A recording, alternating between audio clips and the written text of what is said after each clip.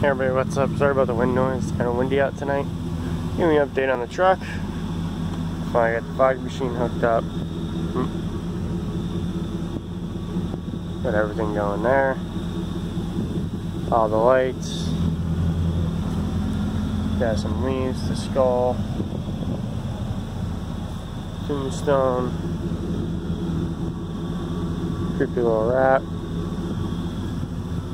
And I'm going to show you down here, because I didn't show you in the last video. This is my fog machine setup. It's an indoor fog machine, but I have it set up to where it's in a Rubbermaid container where it still allows airflow. And it's actually screwed to the 2x2 there. And I have a remote. I was going to get a timer, but I think that would have been a bad idea trying to drive around as it's smoking, and it smokes pretty good. As you can tell, it's light is lit, ready to be turned on. I'll show you real quick how smoky it gets. I'll show you where the switch is at. But as you can tell, you got spiders, chains, the 3 tombstones, plus you got a tombstone there with the skull on each side. Grass has been blowing off from the rain and everything else. I did have it spray glued, but rain is doing away with that. But right here is the remote. I have it hanging from my rearview mirror, that way I can't lose it. I already lost one. But if I click it, come back here,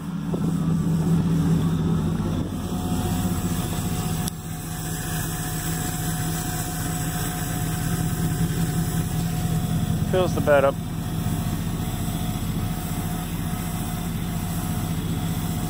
And it goes for a decent long time, and like I said, it's a windy night, so as soon as it's coming out, it's being taken away. But usually if I close the tailgate, let me turn my light off so you get the better effect of it.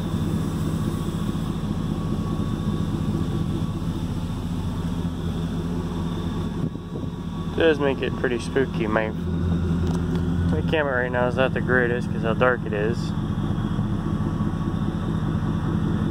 But you can get the concept, the smoke and everything else. Now how I did this with the smoke and the lights and everything else, of course everybody knows I got the power inverter.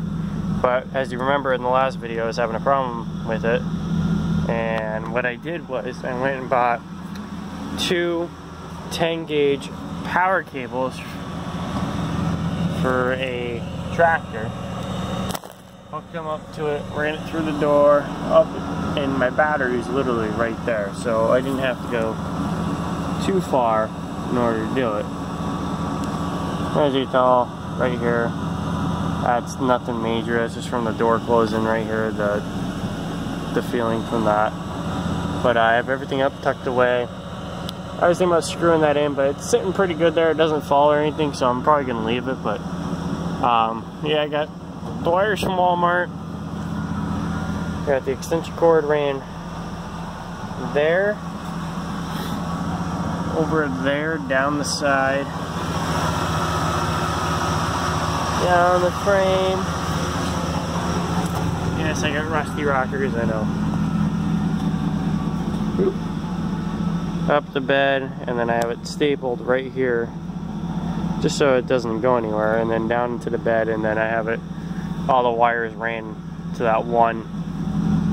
But that's pretty much it. And you guys seen the last video with all the blood.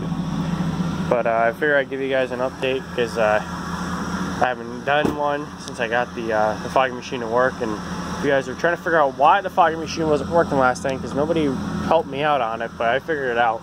It's because your outlet here can only put out 180 watts.